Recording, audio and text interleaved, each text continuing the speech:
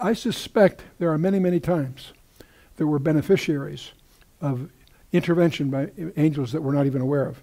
And we become aware of that only by really studying and realizing what God is doing and understand his purposes. Now, the characteristics of angels. Angels are not abstractions or concepts. They are actual personal beings. What do I mean by that? They have intellect, we learn from Matthew 28 and 1 Peter 1. They have emotions. They care. In Job 38 and Luke 2 and 15, we find references to that. They have will. They make choices. They can make bad choices, and we'll discover the results of some of the angels' bad choices as we mature in the study a little further. And so, not only are they personal, but they're also spirit beings. What do I mean by that? They are not limited to material bodies. They are distinctive in that they can materialize, but they also are not limited to what we would consider a material body. They can only be in one place at one time. They're not ubiquitous. They're not like God, who can be everywhere. They have locality, and they can only be in one place at one time. We learn from several passages. They appear, when we see them, they usually appear in the form of men. We don't see any case where they appear as a woman, despite the use of that idiom in literature and so forth. They always appear in the form of men, sometimes in natural sight with human functions. In Genesis 18 we see that, and the chapter following, chapter 19. Sometimes the angels are seen by some and not others. And we saw an example of that in 2 Kings 6 and so forth. We do know they do not reproduce, nor do they die. They can engage in reproductive mischief, and we'll talk about some specific cases of that from the biblical text as we go. Now, they do have physical reality. We need to understand that. They lead people by the hand in Genesis 19. They actually indulge in combat. And there's a rather remarkable case of that in 2 Kings 19. Let's take a look at it here, where they slaughtered 185,000 Syrians. In 2 Kings chapter 19, in verse 35, it indicates that it came to pass that night that the angel of the Lord went out and smote in the camp of the Assyrians 185 is the Old English way of what we would say today of 185,000. And when they arose early in the morning, behold, they were all dead corpses. So this was a serious assault. In fact, Sennacherib, the king of Assyria, never after that ever attacked Jerusalem again. He was under the unique protection, and that was a major event in that adversary. And so Sennacherib never again undertook an invasion of Jerusalem. They had previously wiped out the northern kingdom, but in going against the southern kingdom, God protected them. We're advised in the New Testament, many of us have entertained angels unawares. That's a very strange idea, but it's in Hebrews 13:2, where Paul tells us, "Be not forgetful to entertain strangers, for thereby some have entertained angels unawares." Strange idea. Not only can they appear as people, we could mistake them as people. They're able to do that. That's a capability they have. And that may be strange in the absence of the background we gave you in the first session, but we'll keep moving here. And angels have attributes in a degree greater than man, but less than God. We make mistakes both ways. They have more knowledge than man, but less than God, and they have more power than man, but less than God. So it's on the one hand, we need to understand their reality, but we also need to be sensitive to their limitations. And angels are organized. They're not random individuals on assignments. They are ranked and organized. There's one archangel. We use the term archangel. There's actually one. His name happens to be Michael. And he's named in Jude 9, and he shows up in Paul's letters also. And there are also chief princes. In other words, in some sense, some are more senior than others. We'll explore a reference to that when we get into Daniel chapter 10.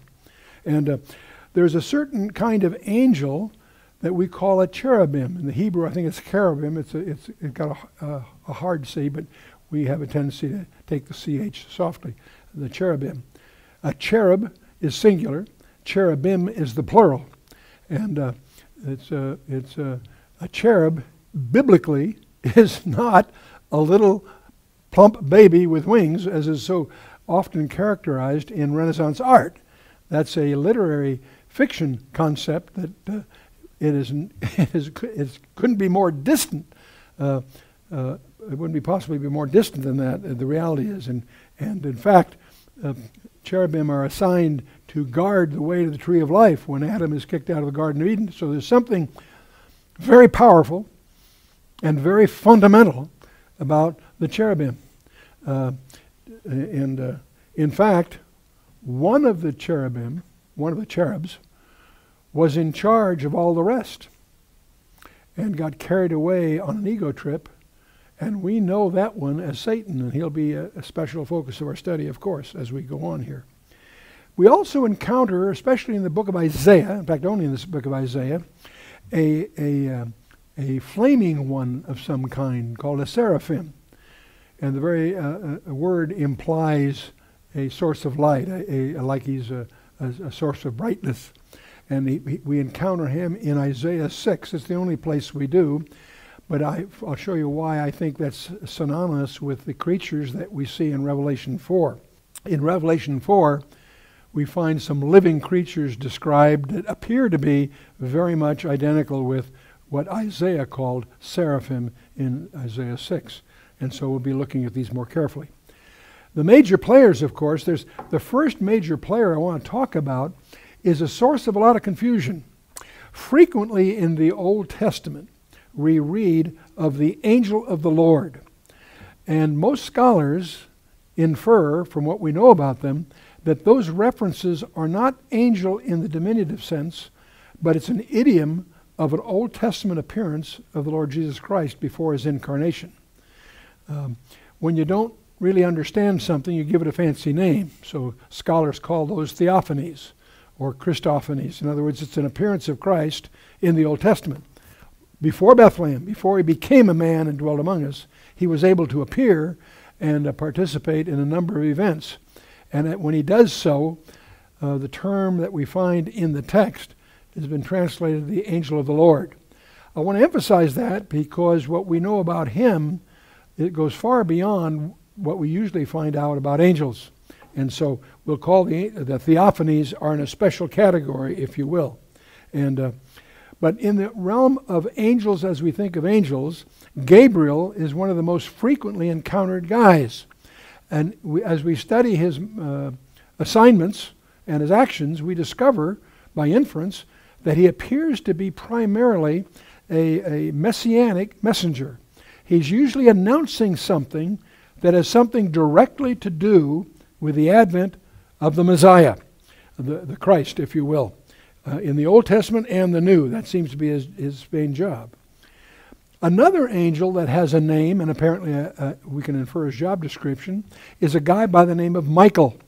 And he is clearly a military leader on behalf of Israel. All his assignments are directly labeled in those terms. We're going to explore these senior ranks of angels, cherubim, seraphim, and so forth, as a group. We're going to discover that they have 4 faces, and those 4 faces are in common to each category, strangely enough. And there's something very peculiar about that insignia, those 4 faces that we associate with the cherubim. One of those cherubim turned bad, got an ego trip, and wanted to be equal to God, and he had a career that we're going to explore especially. He goes by the name of Lucifer, or more commonly, Satan. He is designated in the text that at one time he was the cherub that covereth. In other words, the one in charge. And it's from there that he got into trouble, and he took some lieutenants with him. We're going to talk about Abaddon and Apollyon, which are terms that mean the destroyer. And we'll also talk about Gog, the king of the locusts, and what's all that about. And we'll discover they are apparently some of his senior lieutenants under him, but perhaps a notch more powerful than the rest. We'll learn that about 1/3 of the angels were involved in that conspiracy that caused them to get cast out. So We're also going to explore a creature that we call demons, and we're going to discover that demons are different than angels. Angels and demons appear to have different limitations, different characteristics, and we'll be exploring all of those. In fact, we'll devote our next session to that.